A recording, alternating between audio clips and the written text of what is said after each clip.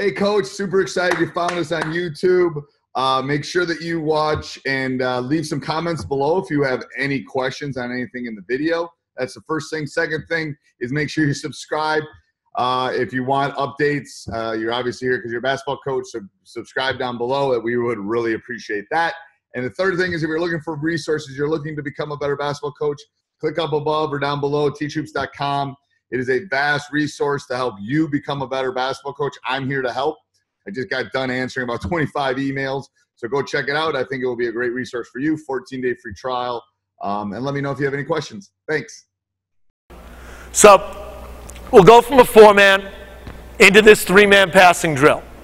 Now, this one I can't really tell you. I've seen this and taken this from too many people. Jody Conrad down in Texas, I know, ran it, so this one was a lot of fun. Coach, you're going to step right in, and you can hold off on this one. Let's get you stepping in. Great. We go from that 3-man into what I like to call a 5-man weave. Now, if you've got 15 players, 16 players, this is great because it gets everybody involved and everybody runs the floor. And it gets everybody a touch of the ball. So I love this drill just for the simple fact that nobody stands around. Then they've all got to hustle, because the hustling part, I think, is important. If you do that in practice, my purpose every day with practice is to make practice more difficult than the game. If practice is more difficult than the game, then your game should be fairly successful, if you can do it. First 30 minutes, this is all running, and this is all of our drills. So we try to get it up and down for 30 minutes on the clock. Take a couple of free throws, get a drink. Now let's start practice. So this is all our conditioning stuff beforehand. 5-man weave is really just what it says. There's going to be 5 touches. Everybody's moving forward. We'll walk through this nice and slow so we can get this. Everybody's coming up. Coach gets the ball first. Great. Go behind the outside man. Pass to him. Go behind the outside man. Keep on going. Great. Pass the next one. All right. Hit him. Now, hold it right there. The last two players to touch the ball will come back on defense. Now, my team cheats. My team cheats. The outside players are always the last two because they run it. So the last two are usually the outside players, but the last 2 players to touch the ball. So who made the pass? You made the pass to the scorer. You're going to make the layup. Make the layup. You're crashing in, get the rebound.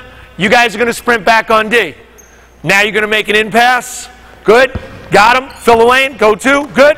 Now 3-on-2 live. Good. Hold it there. You're going to go 5-man weave down. All 5 players touch the ball. And you've got to make a layup.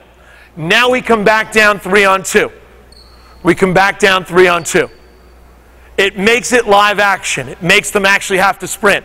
You're going to have to score a basket and sprint back. If I know I'm going against a team that likes to score and press, then I won't pull those kids back. I'll make them score and match up and press up. If we're going against a team that week that I know is going to drop back in zone, then I'm going to pull them right back, and you can adjust that accordingly. All right? So let's go. Instead of dropping back this time, the last 2 players should be the outside guys because you guys are going to do it a little quicker this time. You guys are going to stay up. I want you to match up on somebody. So last 2 guys to touch the ball. Whoever makes the pass, whoever scores, you're now going to match up and play defense. Let's pick up full. Okay? Go. Good. Good. Make that layup. Beautiful. Back on. Good. Match up. Match up. Get it out. Excellent. There you go. Good. Push it up. Nice. Okay, now hold it there. Right there. Great. Stay right here. We get the shot. We're going to go 5-man down. We're going to pick up and press. Now we come back 3-on-2. So it's a live action drill. This is a little further along in practice, but it's a good thing. Defensive players. You just got the rebound, right? Defensive player got the rebound. The shooter, and I think this is a great change in it, the shooter is going to have to fall back. The 2 defensive players will now come out. Who is the shooter? You're going to drop. You took the shot, right?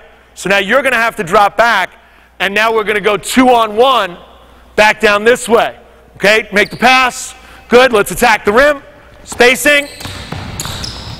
Nice move. Defense? Ooh, we're going to work on that. Come on back down. This makes these guys now, they're out of the play. They come back. They jog down the outside. And they are sprinting the floor. So they've sprinted the floor now a couple of times. Great way if you're looking to see how much gas they've got. As they start walking back, blow the whistle. Come on, guys. Why are we walking? Line them up. Let's go. Let's get running. And it's a great conditioner. All right? It's a great conditioner. Let's go one more time. Why don't we get you off the outside so you're not dying? Jump in out there. Okay, you're going to jump in on the outside. Good. All right? Okay, this time, fall back on D. We'll go live, 5-man weave, 3-on-2. Then whoever takes the shot, 2 defenders are going to go 2-on-1 back. Okay? Good. Nice. Make the layup. Back on D, let's go. Nice look, nice look. Good, get back on D. Go with him, coach, go with him, coach. Let's go. You're outside, you were the last man to touch. There you go. Nice. Nice finish, nice job, fellas. Good work, good work, good work. Whole purpose there, thank you. The whole purpose there is to make it game-like.